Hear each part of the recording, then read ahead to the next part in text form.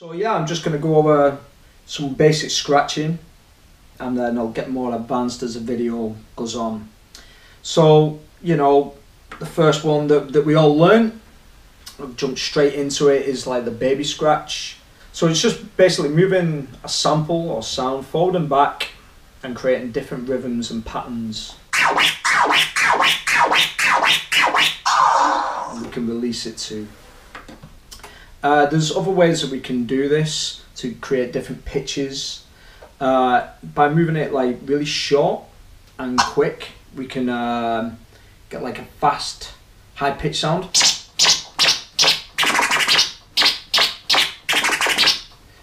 By moving it long, we can get a slower, deeper sound.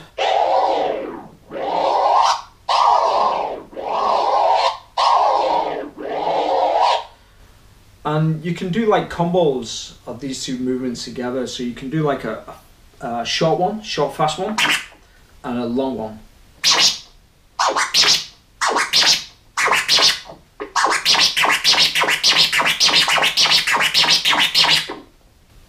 Or you could go, you know, do the opposite thing. You can go slow, long, and then short.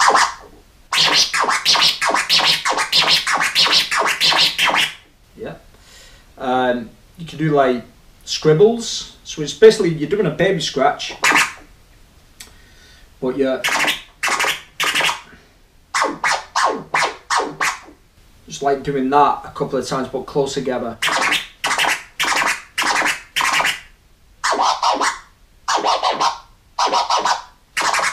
The way I achieve that sound is by like kind of flicking my wrist like this.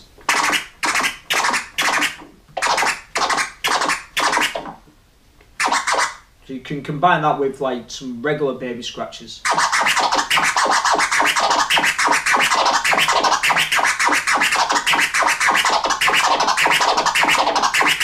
Yeah, that's also known as the Joe Cooley scratch, because a guy from I think it was LA or somewhere, he come up with that pattern and his DJ name was Joe Cooley. Yeah, a little bit of history there for you. Okay, so you know, as a progression from the baby scratch, we can use a crossfader, and I'm just going to jump straight into the chirps. Basically, what a chirp is, it's like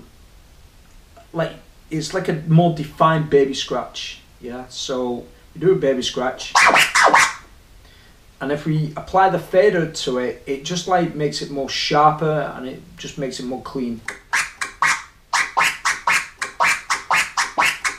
You hear the difference? Without, with.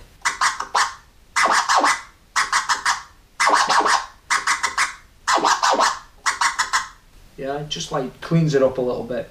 So how we do this, we start with the fader open. As we move the record forward, we quickly turn off the fader. Like that. And as we open it, as we open the fader, we pull the record back to its original point. Yeah, so we'll do it again.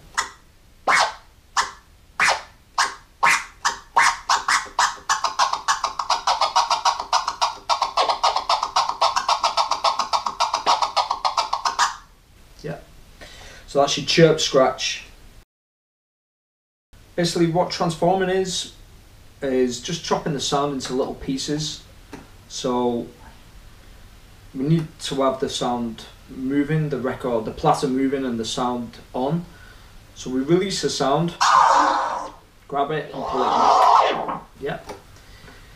Now if we add some fader clicks with this, we can get a more of a stuttered sound. So it sounds like this. Yeah. Now that was just forward. If I pull the record back and keep clicking on the fader, I get a different sound.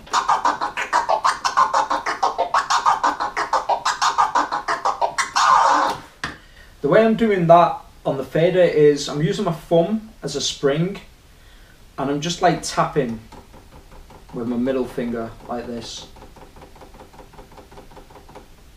Another way of doing it is like actually pinching the fader with your finger and thumb and just like kind of moving your wrist like this in this motion.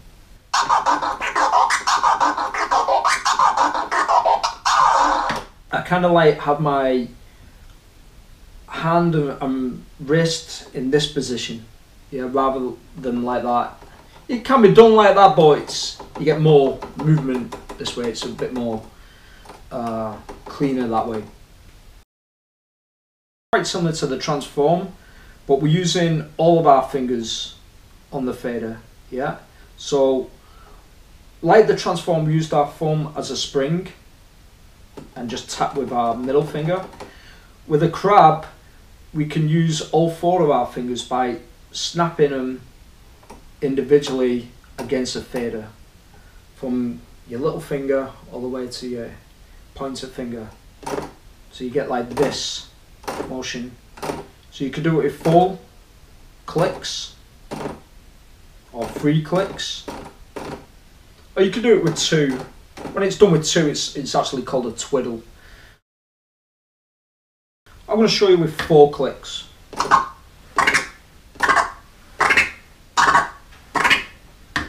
Also, I'm just like moving the record forward and back every time I brush my fingers against the crossfader and with the record. Yep, and then on the way back.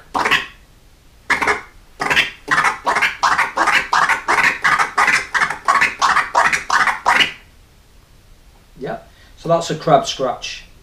That takes a little bit of practice, but if you just like, you know, if you have access to, you know, a mixer or anything with a switch, excuse me,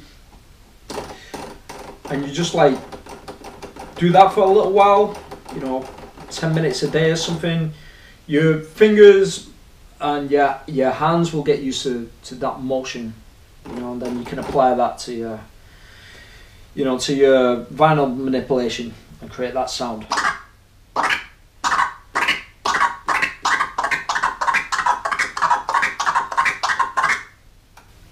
The crab scratch. We can do some scratches that don't really need the fader,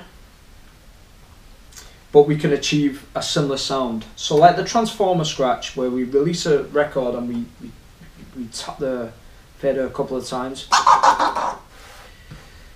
We can do that exact same sound, but without using the fader, just by using our hand and stopping the record in certain parts by releasing it and just catching it. Yeah. These are called bubble taps or taps. Let's try that again.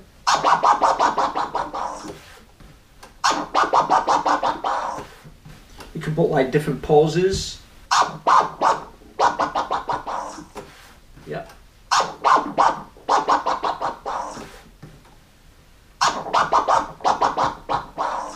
And you can create your own different patterns and rhythms with it and create like different sounds.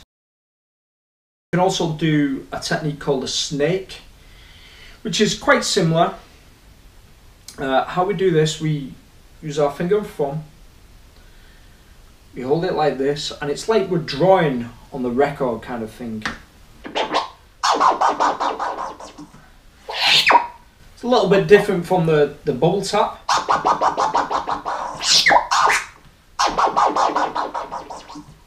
It's more of a, you know, more of a stuttered sound. It looks cool though. But yeah, so basically just like doing this on the record. I don't apply too much pressure, just enough to let the record glide against my finger and thumb. So I'll do it again. Another technique that we can do is called a drill scratch, and basically that is just a really fast baby scratch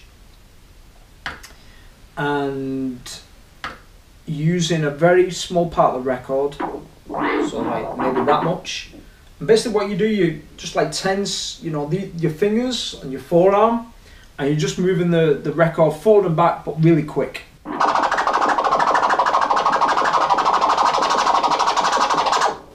And you know, if you have a mixer with a filter on it, you can get some cool sounds by moving the filter to the high pass and the low pass. So it sounds like this. I'll do it with the high pass.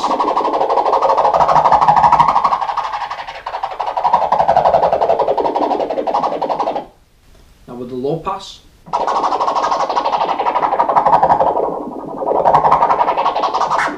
You can even do it with the volumes too. You can fade it in and out.